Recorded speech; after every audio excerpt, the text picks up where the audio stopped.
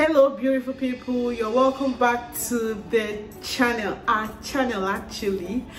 My name is Genevieve, and on this channel I share a lot of tips and clues that helps stay-home moms and wives to be super smart moms and wives. I also share general lifestyle and all my experiences with regards to marriage, parenting and motherhood. So if this is a place you would love to be, I know it is a place you would love to be, please make it permanent by clicking the subscribe button and subscribing to my channel.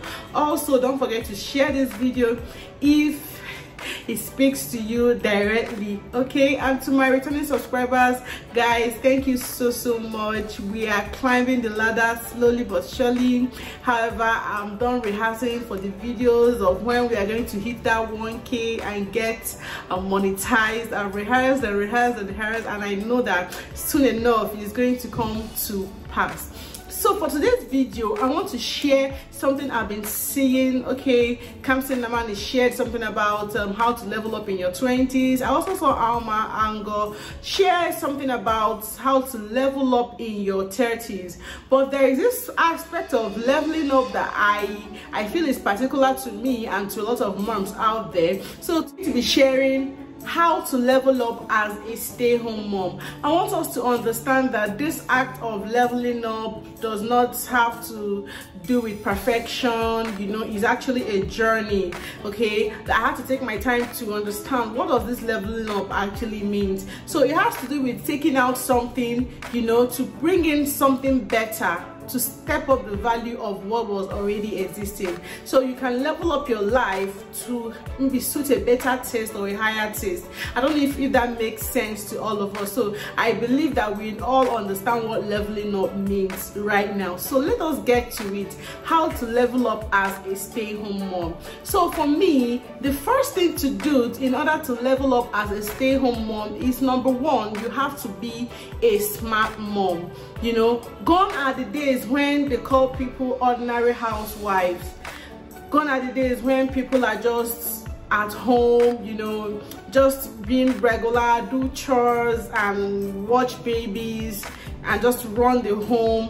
People are now stepping up to do better things at home. Not like the mom activities and wife activities is not enough work, but what I mean is that you can be smarter by being a mom at home and you're working from home. Some persons are working from home actually, but I'm talking to people who are probably not working. You can be doing things from home and be earning cool cash. There are a lot of things that people do from the comfort of their homes and they are tagged stay-home moms. Meanwhile, these women are cashing out in dollars and pounds sterling. Really, we should consider stepping up our game so that we will not just be ordinary housewives or ordinary stay-home moms. These things, so many hustles and side hustles.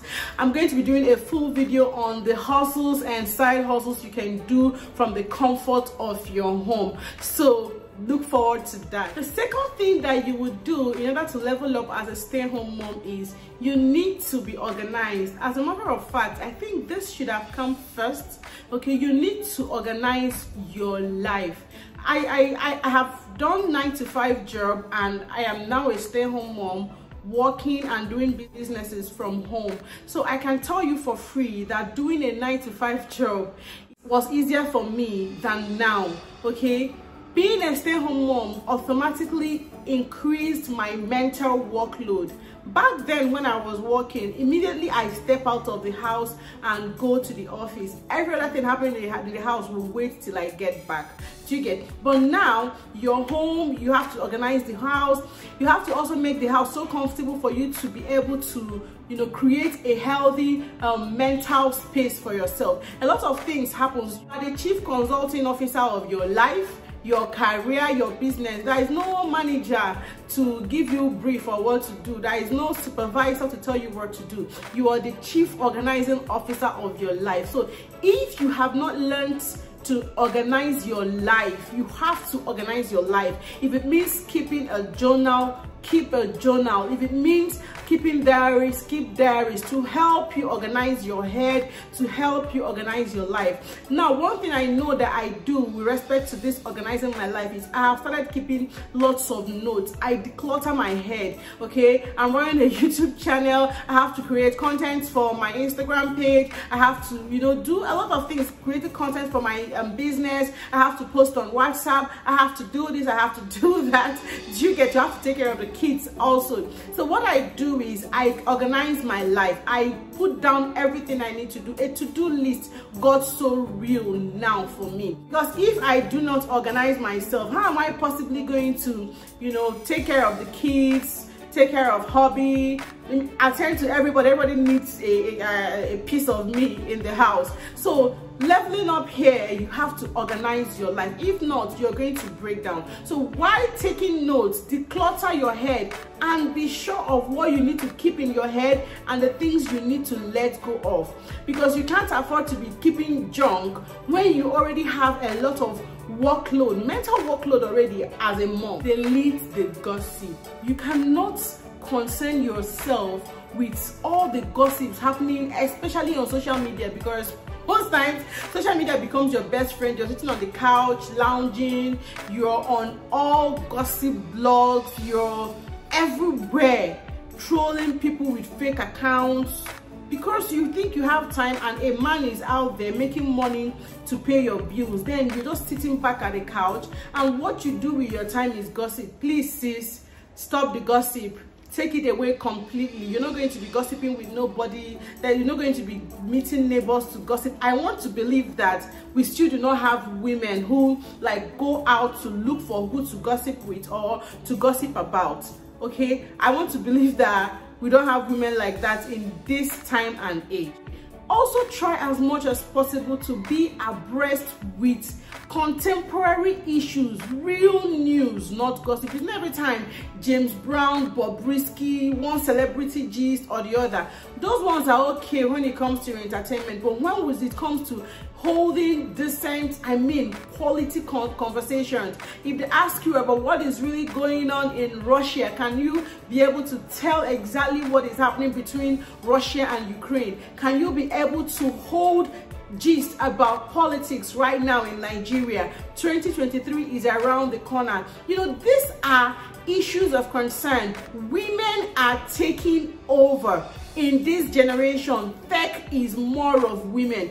Can you be able to say something about what women are doing in the tech industry now? These are contemporary issues, okay? So when you are talking with someone, they know that this woman is not just sitting at home. She's at the top of her game, 100%, okay? So try and take your time to find out what is going on. In the process of doing that, trust me, my point number one will come to life. You will find a lot of ways to make money when you're following up with global trends. Just imagine, you might be thinking that A is no longer working, but if you are up to date with global trends, you understand what is going on, where the money is moving to, where things are moving to, so that you will cash out as much as possible. That is what I mean by being a smart mom. Get help. Nannies, drivers, housekeepers, and all forms of support staff. I've said it before and I'm going to say it again. They are no longer luxuries. As long as you can afford to have them, please get them to help yourself. The mental workload of a woman is already enough for a woman to break down or suffer any kind of breakdown. So you need to get as much help as you can afford. Washing machines, dishwashers, vacuum cleaners, as much as you can get all those smart home appliances, please do, to take away that stress from you.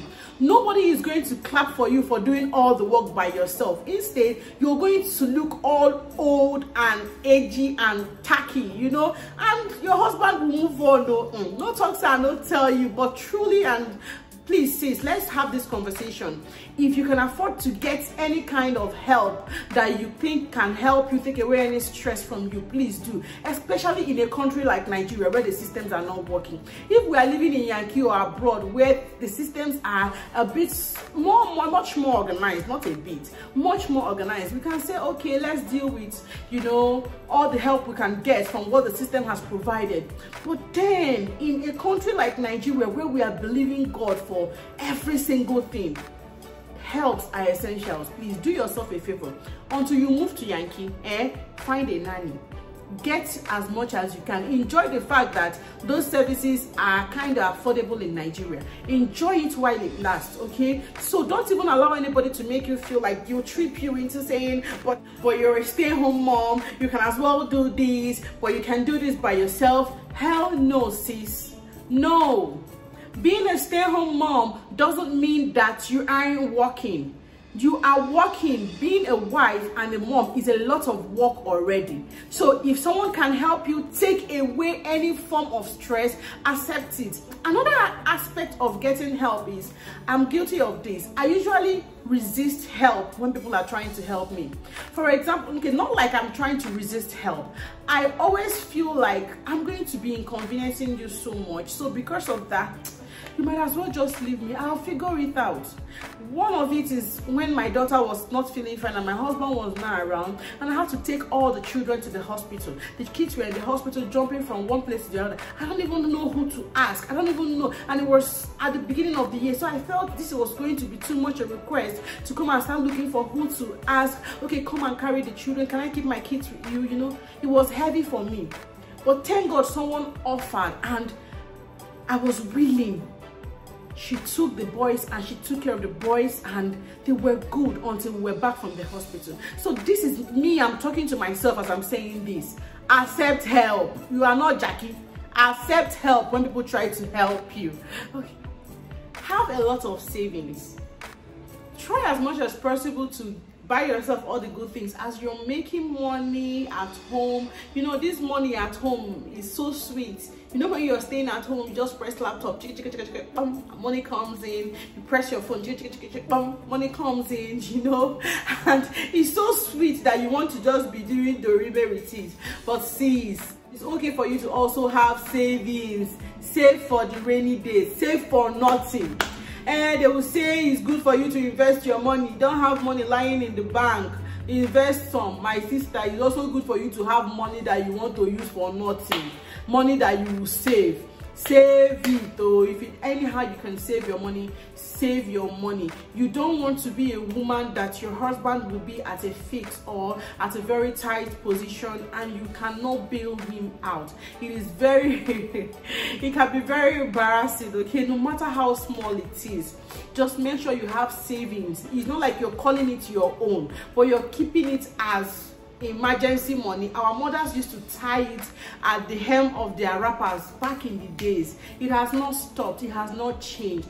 That money should not be found lacking in your account somewhere where hubby will not see it. It doesn't mean that you're hiding things from hubby. From where I'm standing, it means that you're just setting some things aside for the rainy day. The next point on leveling up as a stay-home mom is get the hell out of those pajamas.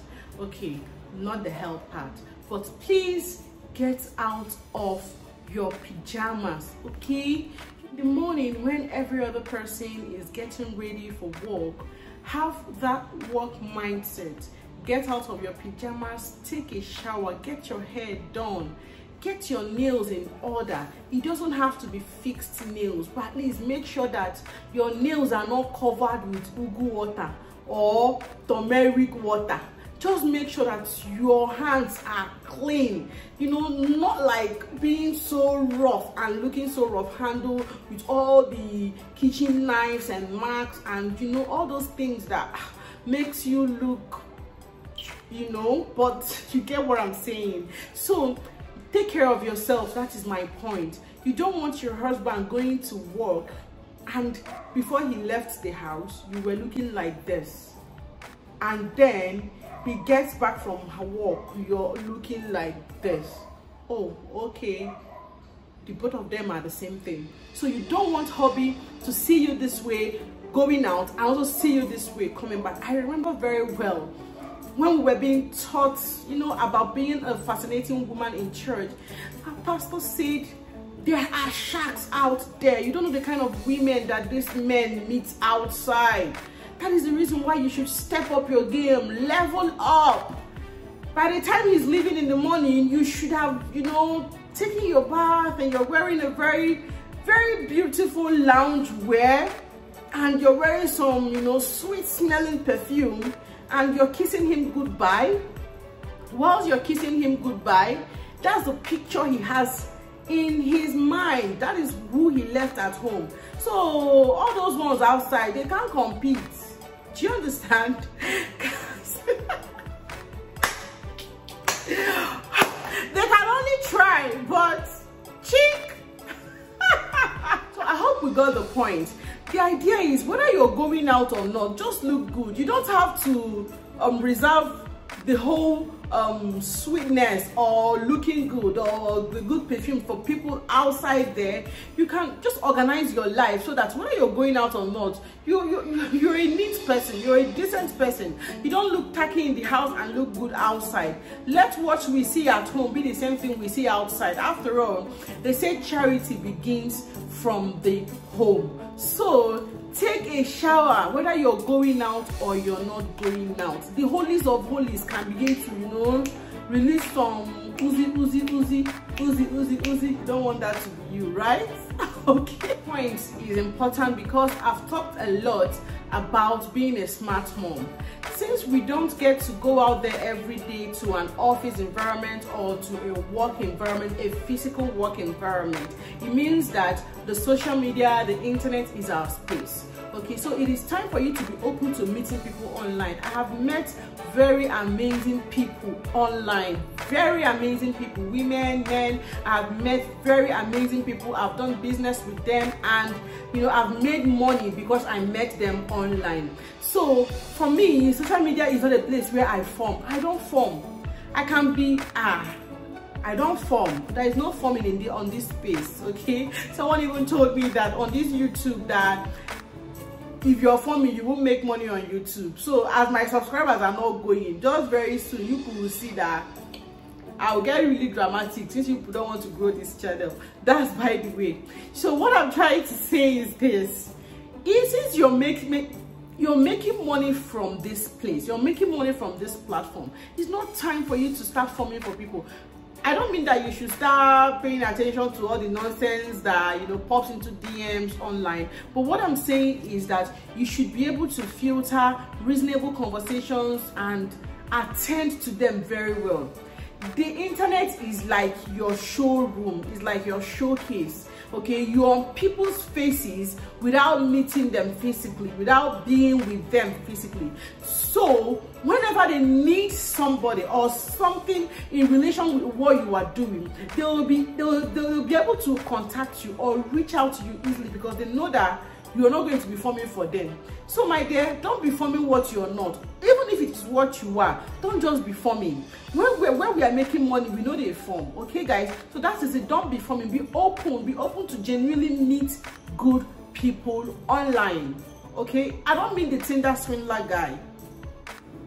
So once again, ladies, eat light, exercise. The world does not revolve around your kitchen. It does not revolve around your dining area. Neither does the world revolve around food.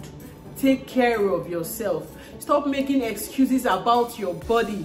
Yes, I'm not body shaming you. Me, I still have my own tummy fat layered here, but I am working hard to see that I get back to, you know, how it used to be. It cannot be 100%, but make an effort. It's even a good thing that you're making an effort towards a healthy living. So either way, it's a win-win. You've leveled up and you're also healthy. I mean, it's a win-win for you at the end of the day. Okay, so it's not like you're working so hard for something that is not going to profit you, for something that is not going to profit your family or your kids. So anytime that you try try to give up on any of these things. Just remind yourself that it's a win-win. I'm healthier, and also I'm leveling up. Okay, another point that Alma mentioned in her video that I also want to talk about is taking care of your skin. Being a stay-home mom gives you more advantage to achieving great skin because you're not always exposed to sunlight. I mean, it's your choice whenever you want to do any form of waka. You can choose when and when not to be exposed to sunlight. So that is even enough reason for you to soak yourself in your skincare routine and allow yourself enjoy it in the comfort of your home. You apply your cream, you're not going to be sweating, and you know, if you go out, you're not going to be looking for sunscreen. Just do your thing little by little, and you see yourself working out a skincare routine that works for you, and you maintain it, and that's how you come out. Your skin is, I'm talking to myself here because I'm not even big on skincare routine and skincare. I was blessed, God blessed me anyway with great skin, so I don't even know how to really take care of it. Recently my face started breaking out. I don't even know what to do about it. I don't even know how to go on about it. So that is it for taking care of your skin. Just try and take care as you're aging, as you're doing all the work you have to do as a mom, as a wife. Your skin will be showing results. So the earlier you take care of your skin and exercise to firm it up, the better for you. Guys, I've come to the end of this video. 3 things I'm going to take out about leveling up as a stay-home mom is this. 1, delete the gossip. Delete any form of drama, whatever form of drama. Make sure you wrap it up and trash. You don't have time for any form of drama. Try and stay relevant. Don't be at home and in the kitchen and the world will just pass you by. You'll just be struggling to catch up. Try and stay relevant at all times. And then in conclusion, I want us to understand that this leveling up is a journey to perfection. Just like every other journey, take it one day at a time. When you make mistakes or when you don't meet up, pat yourself in the back, but continue to do something. Continue to try and be consistent in doing the things you have to do. Your body will thank you. Your children will thank you. Your husband will thank you. Even you will thank yourself because you are a super smart mom. Thank you guys for sitting still and watching my video. I hope you enjoyed this video thoroughly. I want you to leave a sweet comment about how you're leveling up in your own jurisdiction as a maybe stay-home mom or 9 to 5, however space you're leveling up. Just leave a kind comment and share my video, subscribe to my channel, and invite people to subscribe to my channel too. Finally, I left my Instagram handle all over through the video, so follow me on Instagram at Gistwith__Genevieve. I'm a very cool kid on Instagram. You are going to enjoy me. If you're not following me on Instagram, you're missing out. Okay guys, bye.